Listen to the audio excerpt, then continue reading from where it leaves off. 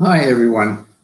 I'm Anthony Leysens, and I'm the Dean of the Faculty of Arts and Social Sciences at the University of Stellenbosch.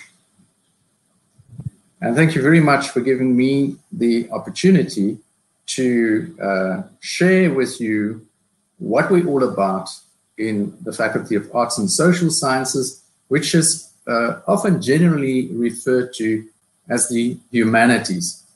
And I want to start off with a quote. And this is very important in terms of how we see ourselves today in a world of rapid technological change, especially these last 30 years or so. And the quote refers to the fact that we cannot, as a faculty, stand in isolation or isolate ourselves from the developments in what are called, in this quote, the STEM group of sciences. And that refers to science, technology, engineering, and the management sciences, as opposed to what is referred to the arts or the humanities, arts and social sciences in the case of our faculty. And what Professor Parker, who is a former Vice Chancellor of the University of Canberra in Australia, is referring to here is that we need to have people who have immersed themselves in the humanities, but also have an appreciation for the ethical questions that we need to deal with in and that emerge from, if you will, the hard sciences. And I'll refer to some of the issues that in particular we need to take note of in a moment. So we need to reflect and we need to understand what is happening in our world today. And for that, we need to be aware of where we've come from and where we're going to. So we need to think, reflect, and think out of the box about the kind of solutions and for the problems that we're facing in the world today and the challenges that go along with that. So what he's saying is that, yes, we're still specializing. Nobody expects a humanities student to be able to construct a bridge like a civil engineer or to build a circuit for a device as a mechanical or an electronical engineer. No, of course we specialize and we immerse ourselves in our own fields.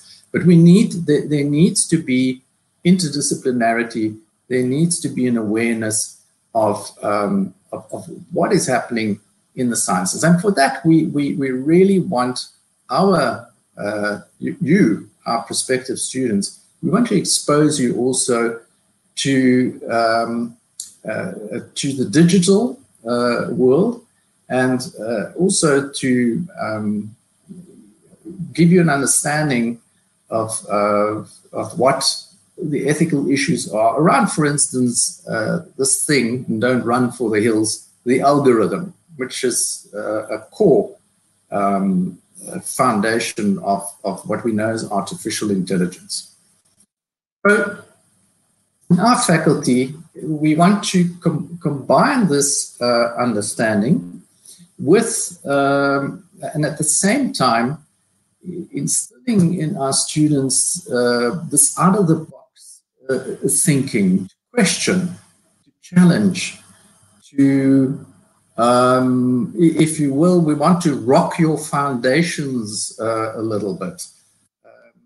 University studies in the humanities is all about being challenged about things which you may have taken for granted, but where we want to bring you into contact with alternative explanations, alternative views, alternative solutions.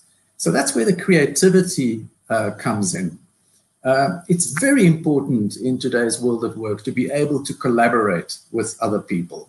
Unless, of course, you want to become a consultant and have nothing to do with teamwork and you're working on your own.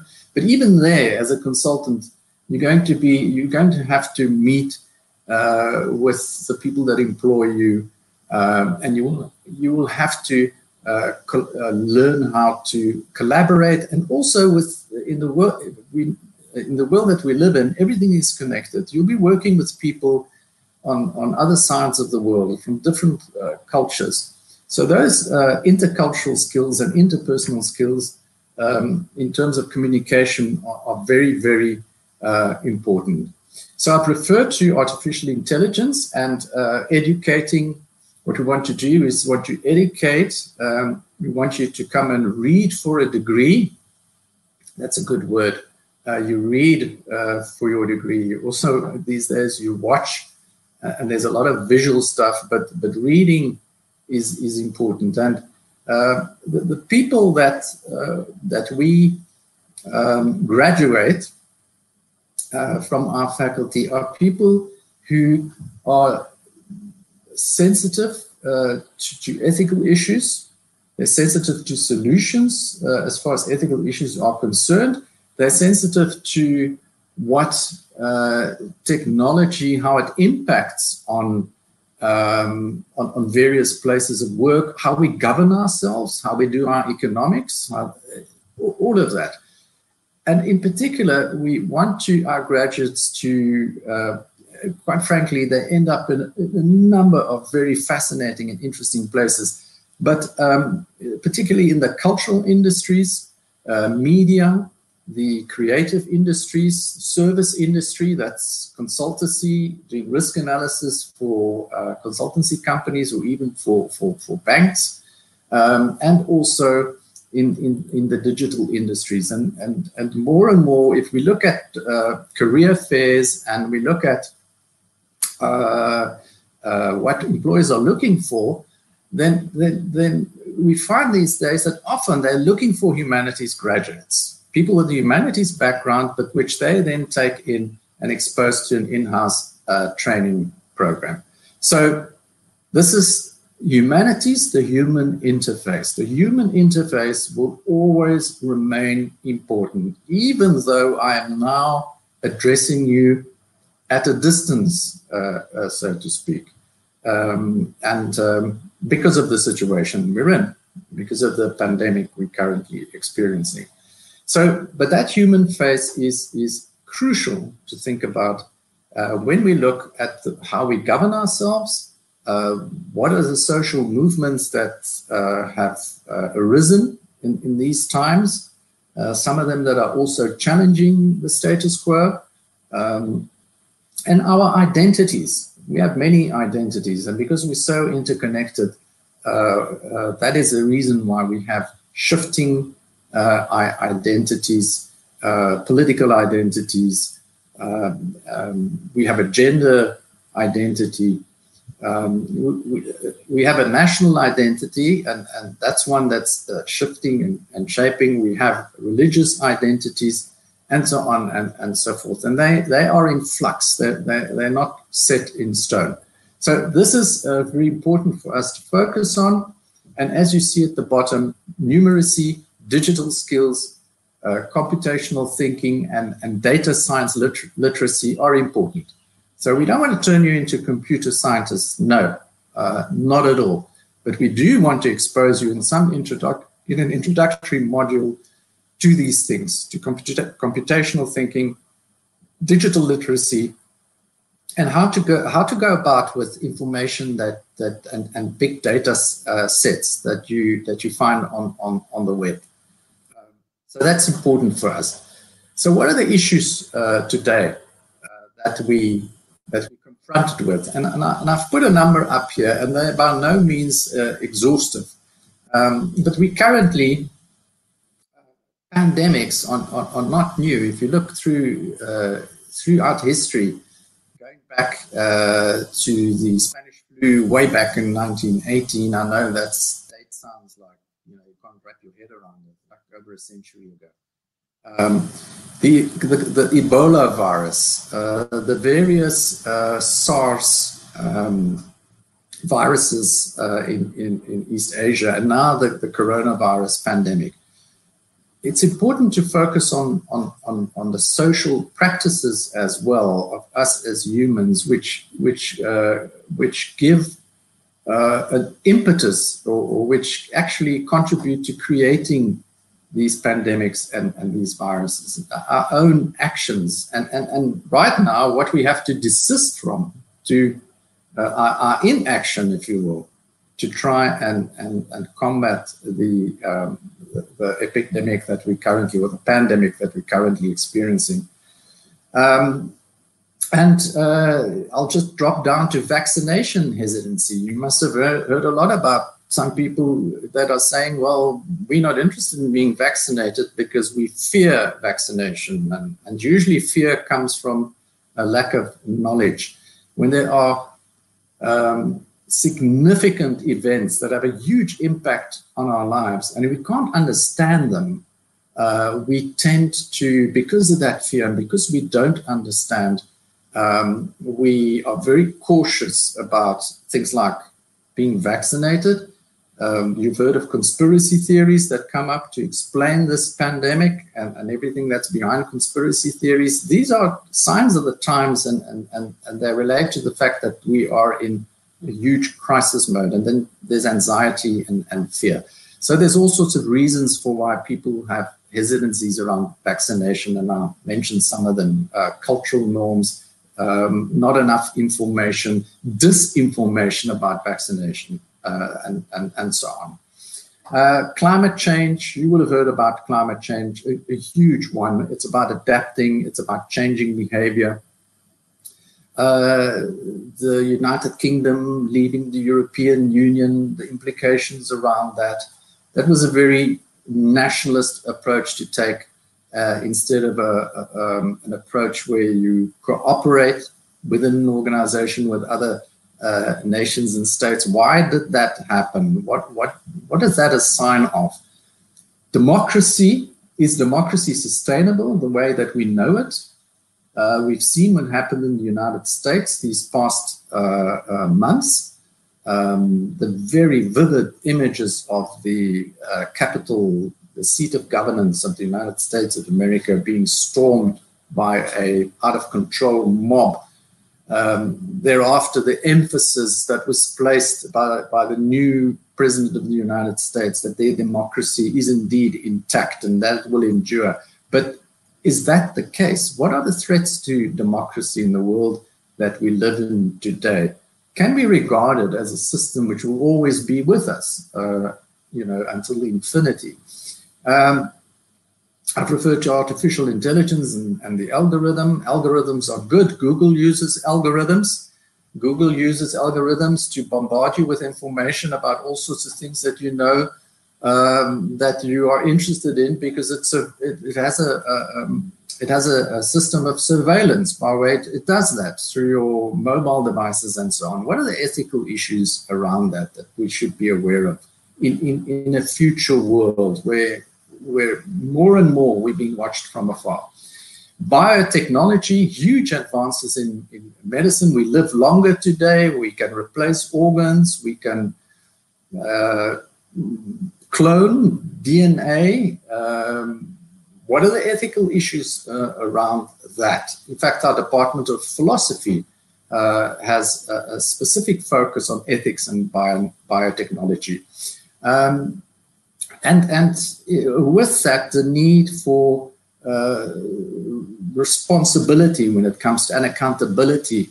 Citizenship is accountability. As a citizen, you are accountable to the society in which you live. We're accountable towards one another.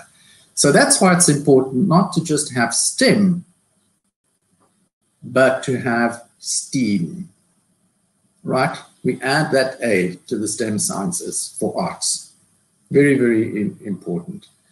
I'd like to just share these two articles. You may want to take a note and go look them up. go and Google them. They're very short reads, and they speak to exactly, in a very readable manner, what I've been talking about till now.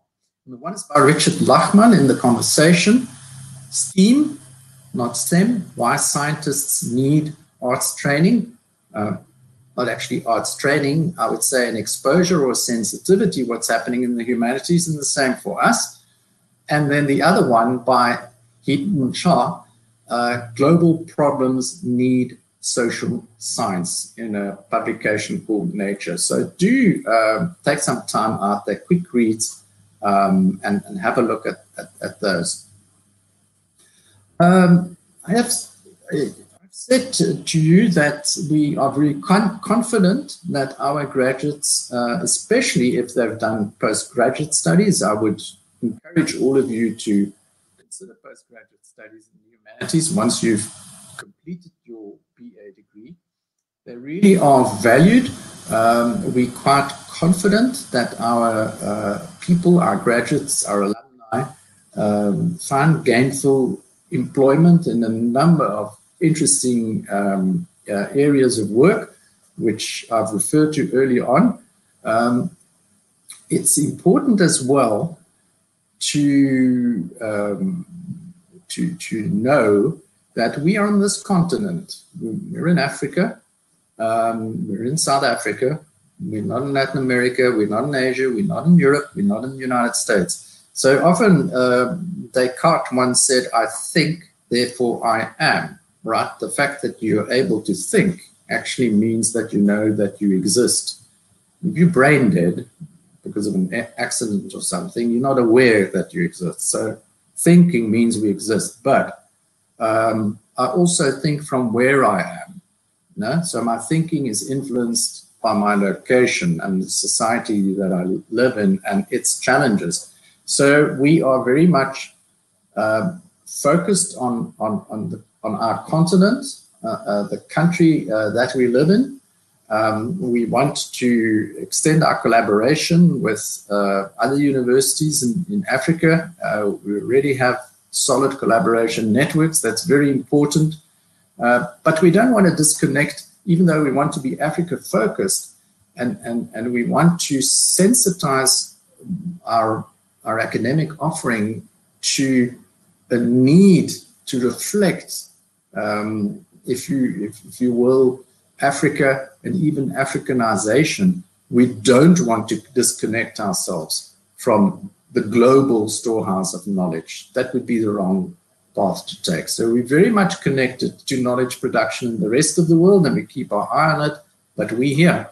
And that's important, and that's reflected in what we offer in our various departments. And you'll be hearing from various representatives about what's happening in all of these departments. And I'm throwing them all in your face in a click.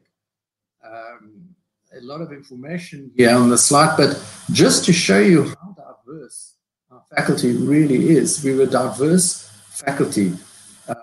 We have about 3 areas or clusters within where our various departments or disciplines resort in, and those are broadly the languages, the social sciences, and the arts. And I'm not going to run through all of these departments. They range from African languages to general linguistics, to history, to political science, psychology, and then to the arts, the performing arts, music, visual arts and design, and drama. And all of these, in terms of the humanities, all of them reflect in what they look at the world that we live in today. Even the arts, the visual arts and design, very important in media studies and also in things like web design. And in representing what our world is that we live. The arts are a reflection of life, or is life a reflection of art? Who knows? But all of these subjects have to take cognizance of the world that we live in today and engage with that world. And of course, we live in a country which is a multilingual country. We've also seen quite significant advances in the study of language and how our language has changed over the last 20 years or so, also because of technological developments, which have assisted us in the study of languages. So that's just an overview of the whole faculty in a snapshot. We've got 3 very successful research centers. I've just named them for you at the bottom: the Africa Open Institute, the Center for Research on Science and Technology, and then also our center, the acronym RADAR, which is focuses on disaster and risk reduction, a lot to do with climate change as well, because we've seen there's been more and more significant extreme climate events that we've had to deal with, also in this country. So what are our priorities as Dean? These are the things that are very important to me and that I want to assure you that we take very seriously.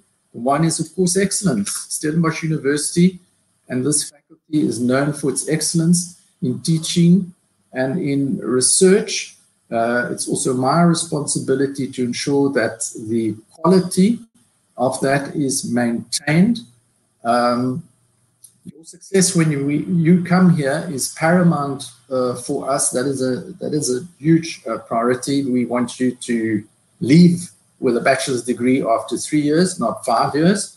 So we're pulling out all the stops to ensure that that does happen, because the transition from school to university is quite significant. It's quite a jumping into cold water, I guess you could call it. But we're assisting you and supporting you to make that transition. So those support services are there, and we're aware of that challenge. We want to be relevant. That's what my talk up to now, what went before, was all about relevancy, the issues that we have to take cognizance of and have to know about today. And we need to be adaptive. We can't just be stuck in a rut and be doing the same thing over and over again, because or focusing on the same things, because if there's one thing that is a fundamental in life, and that is change. Change, change, change. That's what you'll experience through your lives, throughout your whole lives, and that's what the world is all about. It's not staying the same, it's changing. And we have to be sustainable in the way we do it. Financially sustainable, but also environmentally sustainable. So, humanities are crucially important to understand where we come from. If we don't know where we come from, if we don't know what's gone ahead in the world, then we can't offer sound explanations for transformation and change that in the world that we live in today. We can't. So some people think that history and the world that we live in now, let's say our lifespan is 100 years, if we're lucky. More accurately, 75 for a man, a woman but older, 80, 85, also depending what country you live in. That's a very short period. You may think it's long. It'll be over before you know it. And I know that sounds like totally crazy, but it's true. If we look back at what happened, great significant changes hundreds of years ago in the 19th, 18th, 17th centuries, some of which have had huge impacts on science and the way we govern ourselves, one could think that we've reached the peak. We've reached the peak of our civilization. We're there, and what we have now will never change. And that would be a mistake. If history teaches us anything, it is that we cannot take for granted the world that we live in today, the way we do economics, democracy, things like that, huge questions. This issue of the pandemic shows us how our world can change overnight, sometimes not for the better. So history is not a kind of we progressively get better. We want to, but that's not guaranteed. And we have to understand if we don't want to be blindsided on an idle Tuesday afternoon, why that is so. Things can change overnight. Things are not guaranteed. But if we are equipped to analyze and understand that, we can prevent, we can predict, and we can do something about it. And we have to know where we're going to. And this is what I was referring to earlier on in some of the things that I've shared with you about the importance of being aware what is happening in the hard sciences, in computer technology, and being able to work with huge data sets, also in the humanities, which can add great value to our understanding, and also predicting and explaining. Finally, the humanities are not to be regarded as a free-for-all. I've used the opposite STEM sciences. I've added an A to make it STEAM. Some people speak about the hard sciences. Some people speak about the soft sciences. So the humanities are the soft sciences. But that doesn't mean that we don't have to meet the requirements of evidence, that we don't have to meet the requirements of solid reasoning, logical reasoning, deductive reasoning.